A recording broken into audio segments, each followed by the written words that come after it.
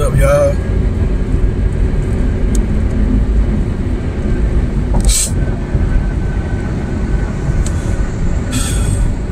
Hey, this past week we had a bunch of comedy shows that featured some other comedians. There's me, myself, Marquise Moore, James J.B. Buchanan, and Nicholas Kuvar.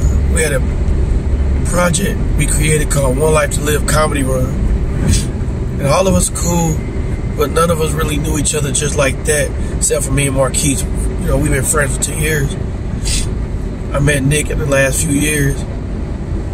He's a stand-up comedian, very funny. Nobody's perfect, but he's a good dude. And the significance about Nick is he loves stand-up comedy. Like, he loves it a lot. Probably more so than almost anybody that I know. This guy is serious about being a better human being and stand-up comedian. Now, what it is about Nick that kind of got me a little choked up when I think about it is Nick is blind. He can't see.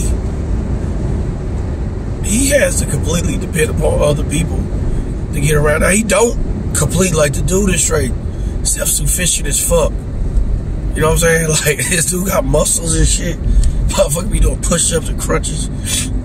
And I'm watching this dude maneuver with barely any use of his eyes. Like, he's not completely blind, but from my understanding, he's damn near like 95% of the way. Like, it's only a matter of time before he's 1% blind. Like, he wouldn't be able to see anything at all.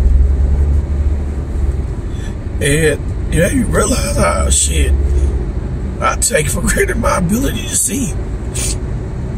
You know, I get to go over here, go over there, and if he's in an environment where he's not accustomed to what's going on, he has to trust the people around him that they'll look out for him. Or sometimes he'll be like sitting there, we gonna mingle and things of that nature. And now, because we like say fuck Nick, it's like we can't just think, we like, oh shit, where's Nick? You know what I'm saying? He's sitting there, he can see, he can feel, he can do everything. I'm like, I have no idea what the fuck he has going on inside of him. Like, here we go, he's performing on various stages in various cities. He doesn't even know that the audience, or he can hear that they're laughing, but he can't see. He can't see the stage. He can't see the building.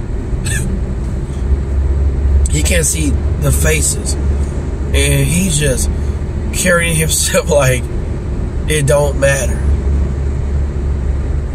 And there's people out here who has all of their senses. They got no goddamn common sense, but they got all of their senses.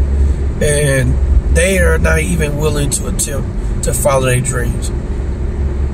This man did not know me when I asked him, would you be willing to ride with me across the state to the different cities and put together these shows? It's people with eyes who can see, who can drive, who can all that, who's not willing to get in the car and go follow their dreams. This man was killing it. All of us were doing our thing. You know what I'm saying? This man was doing it for real, for real. And I just want to say I'm proud of him. I don't feel sorry for him, but that ain't what he in it for, you know. But by being around him this past few days, it helped me to become a better person. You know what I'm saying? I mean, depending on who you guys ain't shit, you know what I'm saying? But overall, shout out to Nicholas Kuvar, James J.B. Buchanan, Marquise Moore, 1LIFE2LIVE Comedy Run, man. It was a blessing. Love y'all, man.